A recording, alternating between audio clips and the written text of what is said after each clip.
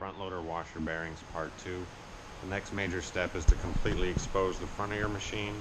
If you have a newer generation that uses the plastic piece and the kick plate, all you have to do is remove the door, remove these two pieces and the lock mechanism, and you're pretty much ready for the next step.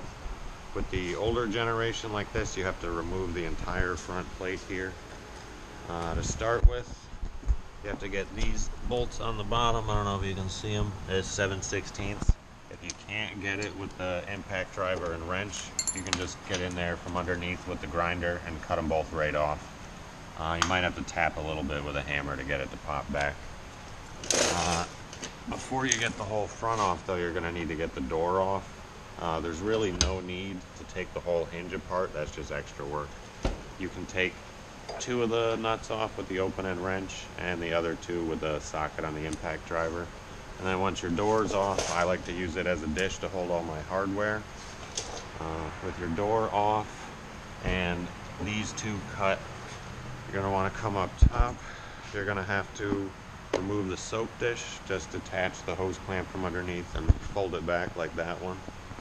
Then the T20 bit here will take out this screw. There's one here and one here to hold the control tray in place.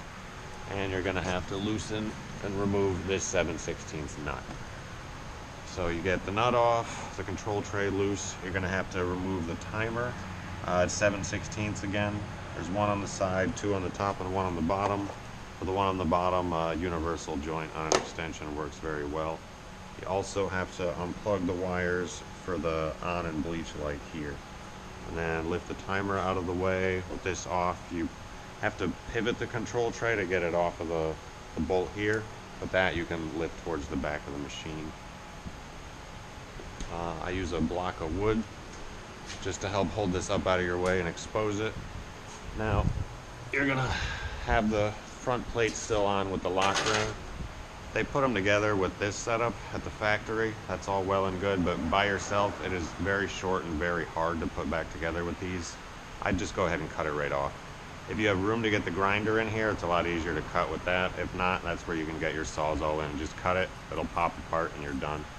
Later on, when you go to put it back together, I like to use just a long 7/16 bolt. Gives you a lot more room to work with. If you can't find a bolt about this long, you can just buy a threaded rod, cut it to the length you want, and lock 2 nuts together on one end. Once that's off, you're going to need a screwdriver to pry the shell front off of the machine. If you have room, you're better off coming from the top. In case you damage the foam ring, it's less important up top. If you can't, get it from underneath, but work your way around, pry it, and it'll pop right off. Now, once you have these off, it is one of the most critical things with rebuilding these machines is everything has to be clean. You can't seal it if it's dirty.